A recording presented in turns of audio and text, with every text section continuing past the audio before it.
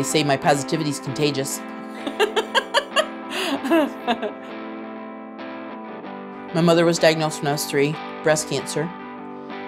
Passed away when I was 12.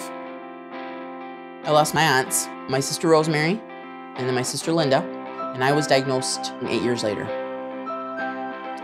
My mother was a little Italian woman, strong. She was a wonderful mother for the short time that I had her. She taught me so much, but I do really think that I got her strength. And I know that she's probably looking down at me, smiling right now.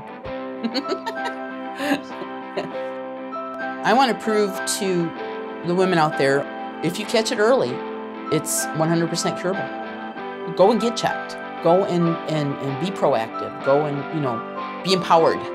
I tell everybody, I'm still here. 18 years, I'm still here. I'm living proof that cancer's not a death sentence anymore.